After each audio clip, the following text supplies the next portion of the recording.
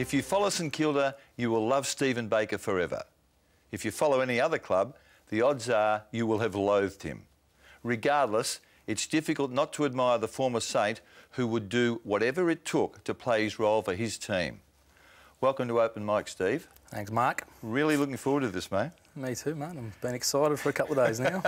This is supposed to be serious. Okay. You retired immediately after the 2011 elimination final loss to the Swans. Did you know you were retiring? Not that night. I did by the end of the night when I was told, but it was a bit of a shock at the time. I hadn't really discussed it. You know, I knew I was sort of getting the flick halfway through the season, and I thought it was sort of... What do you mean? I had a meeting with Ross, and he said, you probably won't be needed next year. So I thought, oh, great, that's nice. And then, that night at the end of the game, basically, he said I'd retired, and we hadn't really even discussed that. So, but I think he was just trying to look after me. How is that looking after you? Well, not looking after me as such, but just giving me a good exit, I suppose. You were in your footy gear, weren't you? Yeah, I was. But I think he was just trying to give me a good exit, and I just, I'm an honest guy. I think I left the ground, and I just said, I think I tweeted something. I was new on Twitter, and I said, definitely haven't retired, because I still wanted to play on. Might have wanted to play somewhere else or something, and then copped a bit of a little barrage from the club, saying, why'd you do that? But I didn't really care. When Ross left St Kilda and moved to Fremantle, did you resent the fact that someone who wasn't going to be there in 2012 had actually made your decision for you? Not really. I still don't know to this day if it come from him or I think Chris Pelchin or Pelican, whatever his name is. I think he come in, and then it seemed that I had a meeting with Ross a couple of days after that. So I don't know if it was his decision or Ross's, and so I caught up with Ross at was at Lenny's wedding, and he said no, it wasn't him. Did he? Yeah, so I still don't really know, but I didn't resent Ross. I got along with Ross really well, and he was always up front with me, and I respected the fact that he told me sort of mid-season, but it was just a bit of a shock that night. But I didn't really care. I just I don't like sort of telling porcupines, so I just come out and just basically said no, I've got the arse. Do you know where you rank in games played at St Kilda? No. You played 203, as you would know that. You know that's in the top 25 in the 115-year history of the footy club. Very impressive. Well, it is. I mean, I suspect you're probably as proud of that as you are of sharing the best and fairest with Luke Ball in 2005. The games played never sort of dawned on me that I would never sort of aim to reach 200. And it was sort of my brother pulled me aside one day and said, this is bloody amazing. And then, a couple of weeks out, I thought, this is going to be good. You sort of look at a bit of the history, and sort of other people coming up to you remind you of it. And when I got there, sort of, it dawned on you a bit more. That was pretty special, and you're up there with some big names. So it was something to look back on. Pretty proud now. 3 grand finals, 1 draw, 2 losses. Are you scarred? You've always got something churning in the guts. I wouldn't say scarred. I wasn't one to, take it to heart too much, but you always feel a little when you see him on the tally. You watch Collingwood and you watch the highlights, something little turns in your guts. I sort of get more anger than anything. What could have been, but so I suppose you're always going to be scarred. Sort of what if we won? The sort of the memories that you would have had, but that's sort of seeing Lenny after the game and the first one, sort of seeing your best mates cry and stuff. It was a hard thing to do. So did you cry? I did have a tear in, I think it was the Geelong one. I think it might have been Lenny that set me off. I went over and saw him, how disappointed he was, and it sort of set me off a bit. So I think in the Collingwood one, I might have got used to the feeling, so I didn't cry. But probably the first time and the last time I can remember him crying. So, is there one thing in Stephen Baker's heart that, if he could change, it might have made a difference in the game? I'm talking about you personally, not the bounce with Milne, but just in the game that you played, in the games that you played. Anything that you could have done differently that might have made a difference? Well, I'm not sure. I think coming back sort of after a bit of a break, and then playing sort of my guts out, the next week I sort of felt like I probably shouldn't have played. My body was just feeling so bad. So we're talking 2010, correct? Yeah, the second granny after the draw. That's the one that my body, I probably should have put the hand up and said, no good, coach. Me had a break in my foot, and I think Did you really? Broken bone? Yeah, I had a break. Well, I snapped my second, I don't know what you call them, metacarpal, or tarsal, one of those. I snapped the second one straight through. Still a bit of a mystery how that happened, but snapped it straight through and trained the next day, but then I had to get the operation, had a plate, come back for the first granny, but then I put a little snap through the next toe in the first granny, but so I didn't know that at the time, but felt it in the first quarter, in the second granny, and so I was getting sort of jabs quarter time, half time in the foot, but I couldn't run, and I was sort of useless to the team in the second granny. And was it the general fatigue too about having come back after sort of virtually 3 months out? Yeah, I never felt that feeling running in the first quarter. I think I was trying to chase bloody Pendlebury and couldn't catch up with him, and I was blowing after 2 minutes. I remember I was going to try and give him a little cheap shot, and then couldn't even Not you.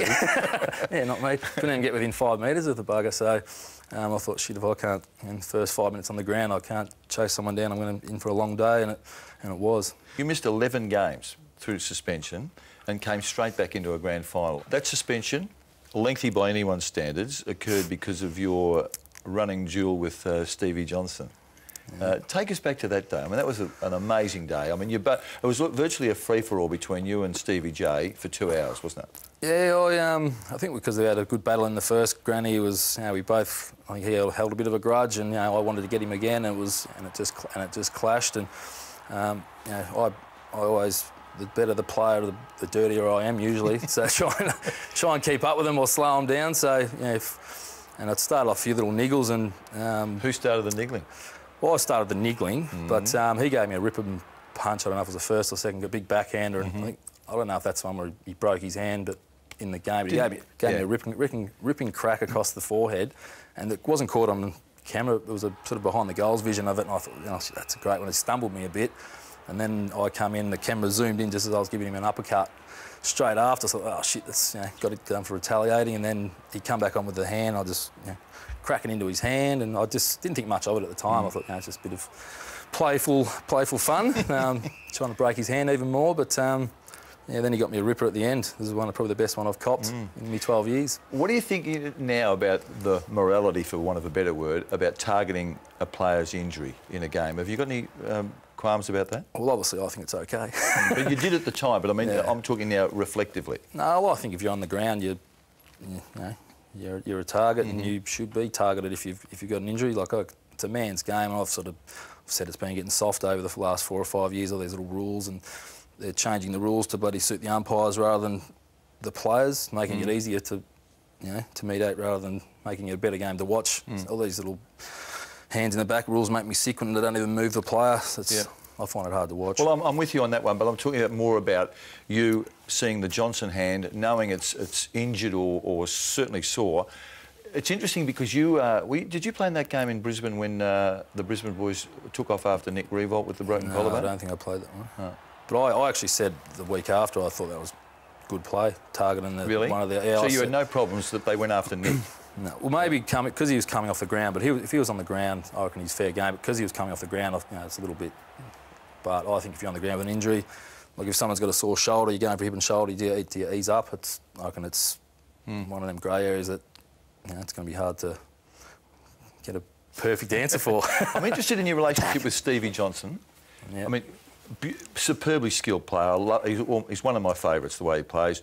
You seem to relish the task of playing on him. But there was the bad blood that occurred during games. But this year, I heard a mate of mine at Geelong suggested that you sent Stevie J a message, and the PS to it was, "You've always been my favourite player." Is that true? I think it was a tweet. I think it was more. I said about the hit that he gave me. I said that's the best hit I've ever had, and then at the end of that, I said, "PS, now you're my favourite player." Oh, now you're my favourite player. Now you're my favourite player, just because after that hit. Before that, I hated his guts. But isn't it funny? You admired that in him, didn't you? I mean, the willingness, I think, to sort of say, OK, I'll cop it, but you're going to get one back? Yeah, well, I'd like the players that sort of get back into me, and I'll sort of respect it, I suppose, but he probably gave more than I give that day. Even though I got the 12 weeks, he gave me a couple of ripping punches in the head, and I think he's just smart at getting it off camera. I come back with the retaliation and got done a few times. So now, you're a tough young man from a tough area in Colac. I mean, you would have grown up on the wet grounds, the wet muddy grounds up there. Then you go to the Geelong Falcons. Did you play the same sort of footy there? I presume there you were more of a free-flowing midfielder. But no. You weren't.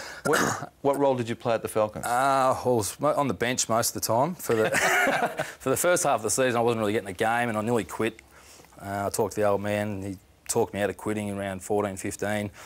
You wanted to give footy away? Yeah, I wanted to give footy away. I was only playing just for the sake of it, really. I didn't really enjoy footy that much. I was a basketballer.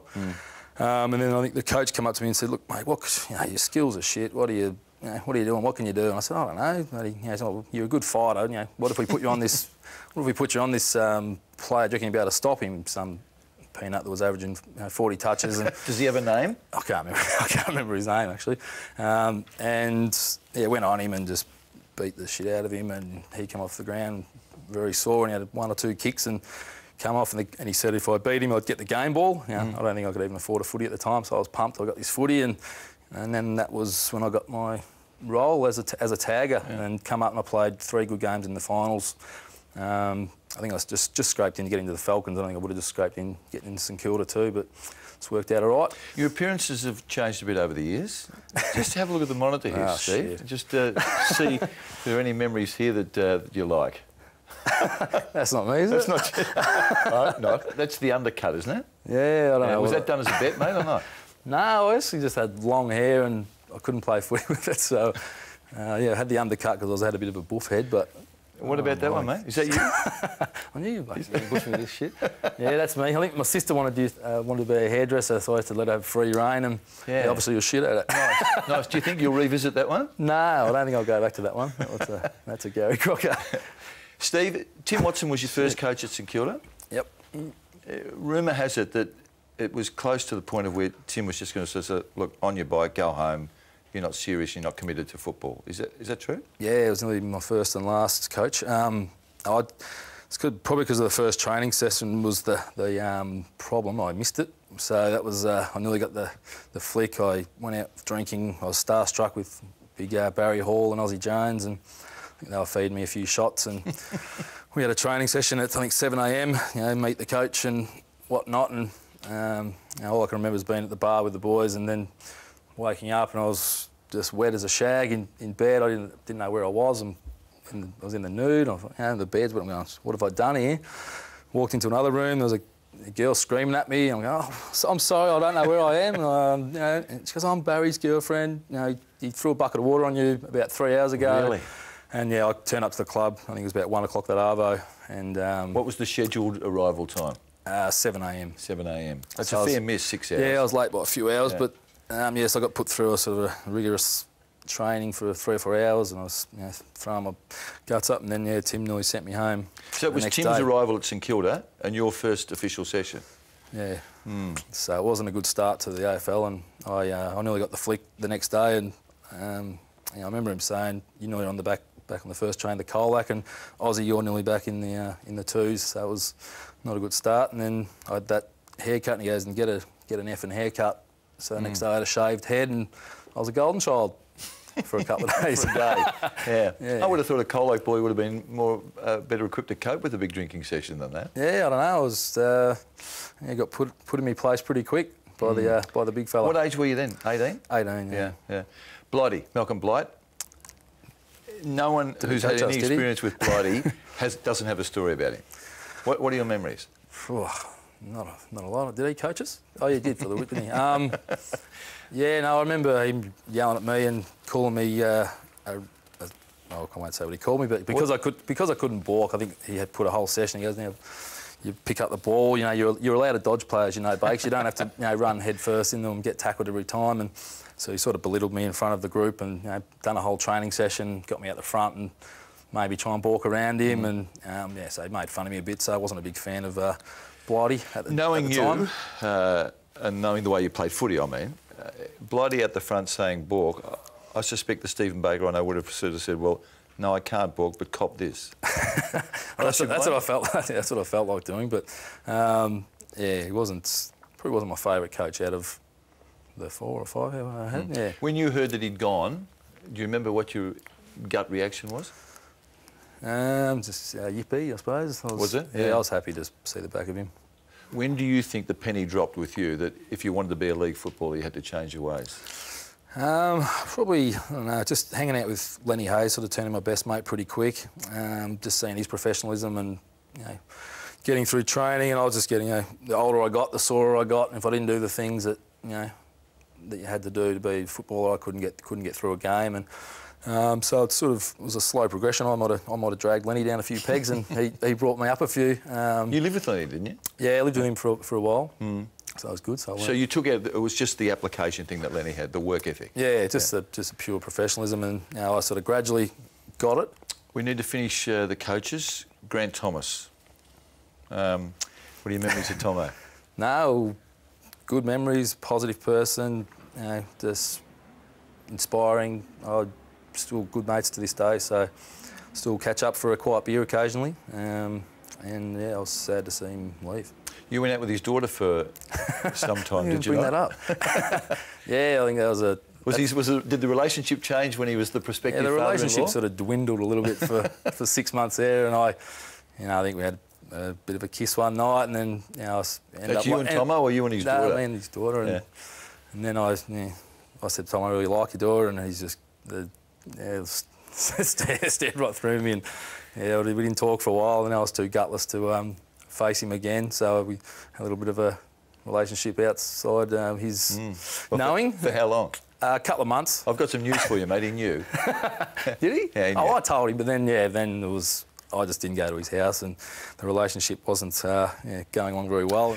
Your Wikipedia entry says, he, that's you, used a variety of tactics to prevent his opponent from getting the ball, including standing on their feet and repeated hits to the arm. Correct? Among others. Yeah. Who writes that? Yeah. What was your preferred tactic? You played on lots of big names in your role. Yeah. Which was the tactic that you would resort to when you needed something negative most? The punch in the back of the arm one I love. So I remember I got hit there one day, and it gave me a dead arm for the rest of the game, and I couldn't move properly. So that was one I used to work on. I just hit him just above the elbow, and just constantly all day in the same spot. I got a few players that actually went off because their arm was too sore. When they're kicking and they seem to drop marks when you do that. I had me stops sharpened a couple of times. The boys still laugh about that. I used to file them a bit sharper and then stand on their ankles. I used to know the good spot to hit them in the guts. Sternum? Yeah, the sternum. And it's just as the ball's getting, just give them a little one in the sternum. It takes the wind out of you. That was some of the favourites. But it's a reasonable array of defensive tactics. And I had the old the backwards headbutt used to be. And when I knew they were behind, I'd give him a bit of it back. Yeah. My memory says that you actually got into Juddy's head when he was at West Coast, wasn't he? And he got reported for smacking you. Yeah, he got me a ripper, a bit of a backwards elbow. So I think I was being a bit of annoying.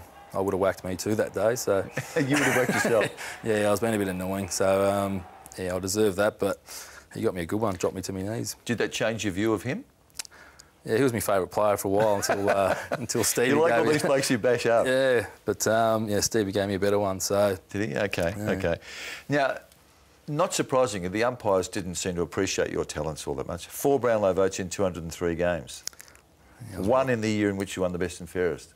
Yeah, and I had an asterisk, so I couldn't win it anyway. So you played dead, did you? Yeah. So. You played on some big guns during your time. Scotty West, Brad Johnson, Stevie Johnson, Chris Judd, Jeff Farmer, Kane Johnson, Gary Ablett. Who was the most difficult opponent?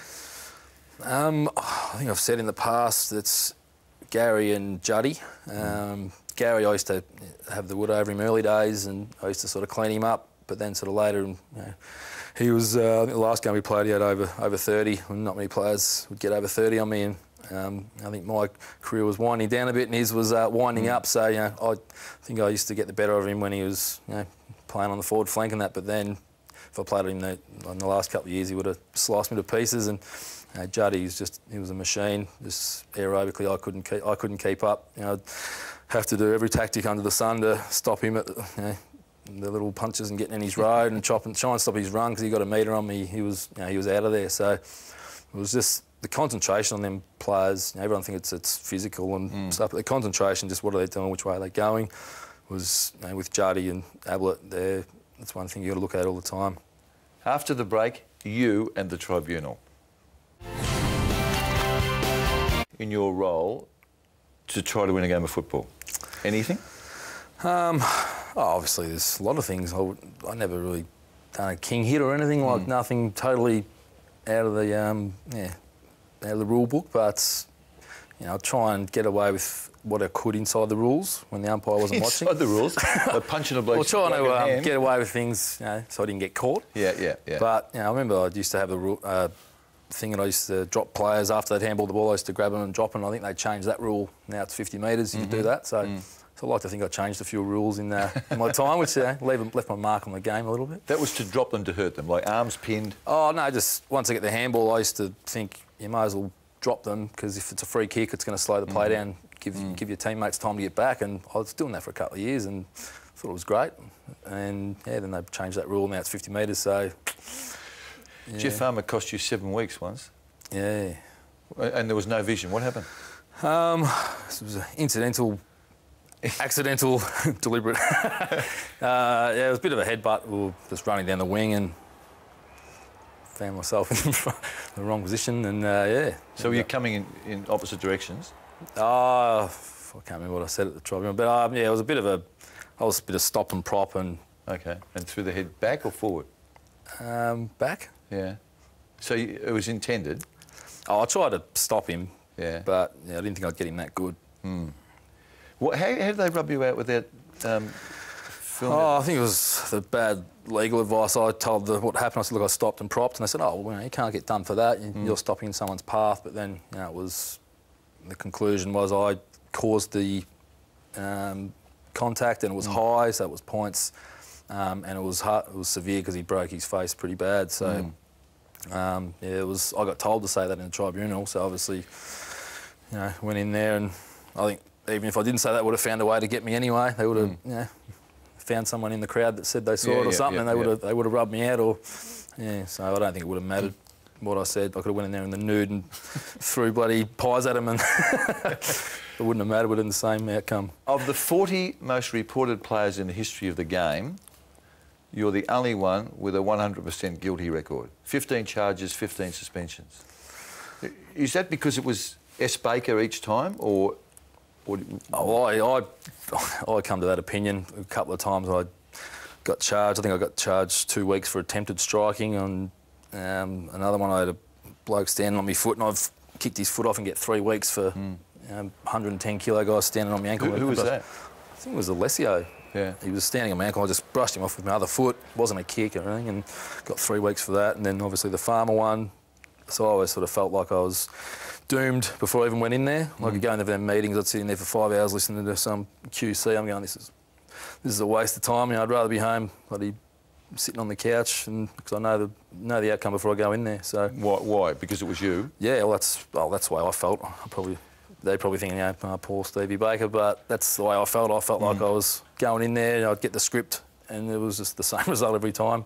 Do you, the script, do you think things were predetermined or not? No, my script didn't seem what I was going to say and how I was going to defend myself. But I felt like that was, whoever was on the bench, I think I tweeted something the other day that they were just like puppets. Puppets for whom? Who was pulling the strings? Well, I think I said in my tweet the AFL. I think it said the AFL. Really? Do you think that, consider this, because it's a fairly big claim, do you think that there's interference from the AFL in the determinations of the match review panel and the tribunal? Oh, I felt there was. I felt there would have been for sure. I thought, let's rub this little bugger out and let's see how good players play. That's the way I sort of, when I've walked away from many of the tribunal hearings, when I thought, I'll get off, or I'll get 5 weeks and I'll get 12 or something, I sort of felt like it was, I don't usually like to complain, but it just felt sort of unfair sometimes. Because you are a despised race, aren't you? The run with players, the taggers, whatever term we want to use. I think the media, the authorities all sort of say, well, the game's better without them. Do you agree with that? Oh, definitely. I think, the AFL like to see their good players on the park and getting 30, 40 touches. When they get 5 or 10 touches, and then they go, it's a big, massive talking point. Taggers should be scrapped and get taggers out of the game. I remember there been headlines many a times about it. When you do a good job on someone, but they've got to think we've got a job. We get told to do that. So I mentioned some of your regular opponents before. One of whom was Kane Johnson. I was at Etihad one day. Do you know where I'm going with this? Yeah, I think I remember. Was it quarter time break or 3/4? It was a break, wasn't it? Yeah, it might have been just before the break, was it? Yeah.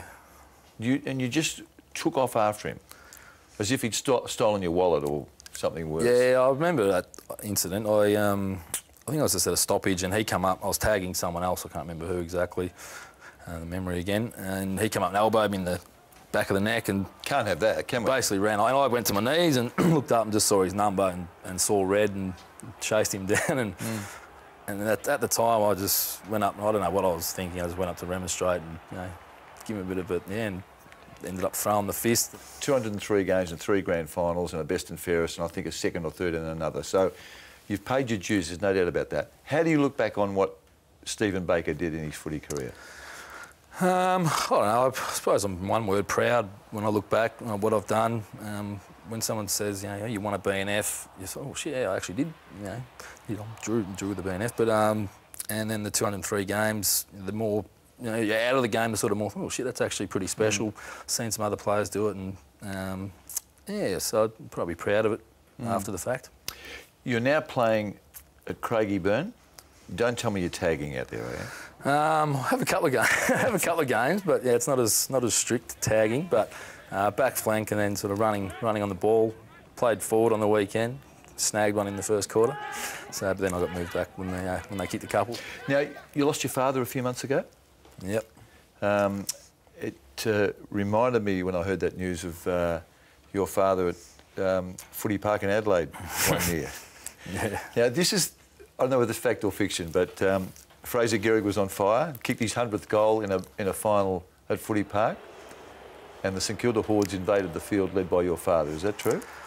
It's a true story. I think the whole crowd was going over to Fraser or whatever, and then I got a pat on the arse, and Lenny was near me, and the old man Greggy saying, he said, get an effing kick, boys, and I was saying he's run off with a big smile on his face, and I think he had a few whiskies on the way to the ground, and then he drove back all through the night and got back to my sister's netball grand final the next day and got in a leotard and done a run at half-time on the old netball court, so he was a bit of a character. The apple hasn't fallen far from the tree, has it? No, I think that's why I got that trait. He didn't really think about consequences and stuff too much, so it's something he's handed down. Your father's gone from Melbourne to Adelaide to watch a game of footy. Obviously a pretty strong relationship between the two of you. Yeah, you trying to make me cry on telly? That's what you're trying to do, you arsehole. So I can't call you an arsehole. Yeah, no, very strong. He used to come to every game and give us a hug after every game, so he's...